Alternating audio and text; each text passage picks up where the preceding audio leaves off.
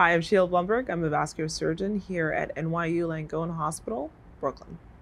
I became a vascular surgeon because I enjoy the variety of disease and the spectrum of patients that I take care of. I take care of people from age 0 to over 100 with multiple very complex disease processes, and that excites me. I treat a variety of things starting from venous disease, which is the majority of my practice, and disorders of the veins, as well as disorders of the arteries, which could be anything from an aneurysm or having carotid artery disease, which puts people at risk for stroke. One of the things that excites me about vascular surgery is we've had a huge boom in the last 10 years, 20 years on all the things we can offer patients to make surgery less complex for the patient to handle in recovery.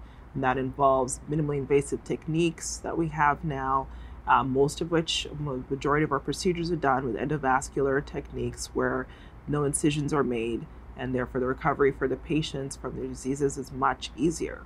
The most frequent question I get asked by my patients is, when will I feel better?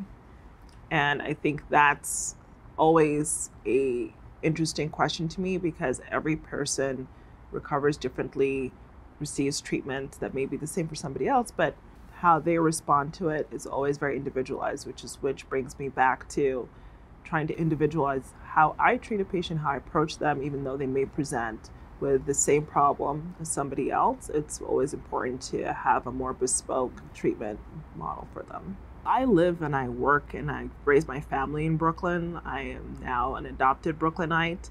So for me, this is taking care of my people, and that brings me joy. I think that we take care of a very diverse population with over 100 languages spoken in this area, and that is where it creates the diversity of disease that we see. And it's such an interesting place to work for that purpose. And my job is to bring the highest level of care to this community here that has been underserved for many years, and to bring them the top quality care that NYU has to offer.